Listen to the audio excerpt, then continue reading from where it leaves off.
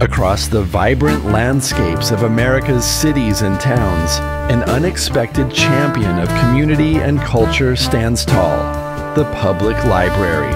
Believe it or not, there are more public libraries in the U.S. than McDonald's restaurants.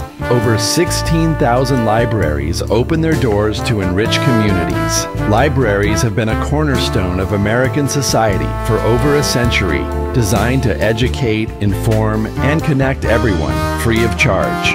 Unlike commercial establishments, libraries offer free access to information through books, the internet, and digital resources, leveling the playing field for all. Each library also acts as a community hub, hosting events and workshops that promote learning and local culture. Public libraries invest in future generations, fostering a love for reading and lifelong learning in youth from all backgrounds. The growth of libraries over the decades mirrors America's commitment to education and public welfare. While McDonald's serves up fast food, libraries dish out fast facts, helpful services, and community support.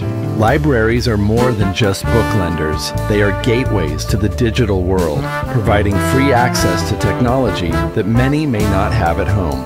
Driven by community support, libraries often run on donations and volunteer efforts, highlighting their role as nonprofit entities.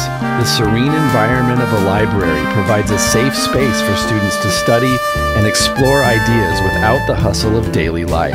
Libraries also play host to cultural and educational events, bringing renowned authors and thinkers directly to the public. Every visit to a library is an opportunity to discover new knowledge, meet new friends, or pick up a new hobby. As day turns to night, libraries remain illuminated, steadfast beacons in the quest for knowledge and community unity.